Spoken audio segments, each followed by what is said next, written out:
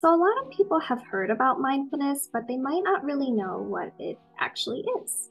Mindfulness is a skill that keeps our mind healthy, just like how exercising might keep our bodies healthy.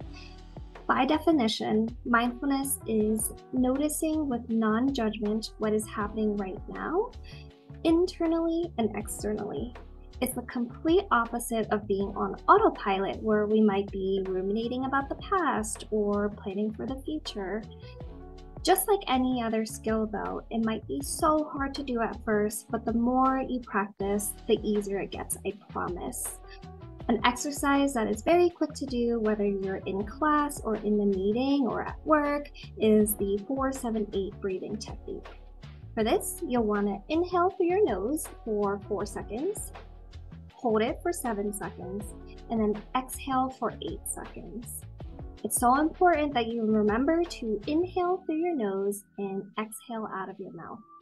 And the reason why it's important for the exhale to be longer than your inhale is because it's sending a signal to your brain to activate the parasympathetic nervous system, which helps us to calm down and relax.